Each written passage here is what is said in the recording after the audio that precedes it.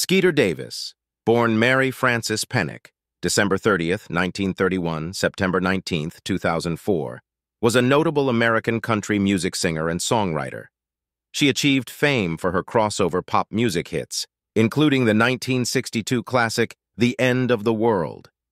Davis began her musical journey as part of the Davis Sisters in the late 1940s and later signed with RCA Victor. By the late 1950s, she had embarked on a successful solo career. Recognized as one of the first female solo vocalists to make a significant impact in country music, Davis's influence extended to artists such as Tammy Wynette and Dolly Parton. Her exceptional talent earned her praise from music critic Robert Palmer of the New York Times, who described her as an extraordinary country pop singer. Skeeter Davis's legacy continues to inspire and resonate in the world of music.